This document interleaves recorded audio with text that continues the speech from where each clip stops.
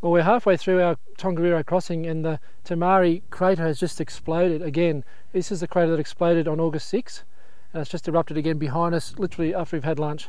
It's certainly a different feeling to anything else I've ever had on a trek for sure, and just concerned about the size of the cloud and how big the eruption is, whether it's a precursor to something bigger again or not. So we're just climbing down, and I was actually thinking about going in the lakes behind you, and we looked up and we saw a big plume of smoke. I guess that was the crater erupting. It was a steam-driven eruption, is what the geologist was saying.